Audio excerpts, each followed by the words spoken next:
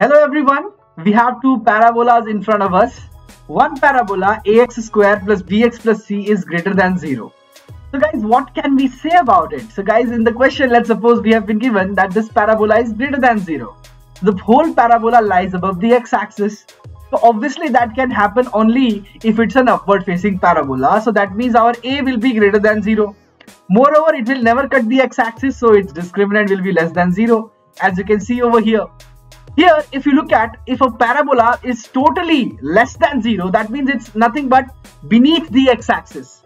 Therefore, it can be only a downward facing parabola. So we can say that a is less than 0. Moreover, it will never cut the x-axis.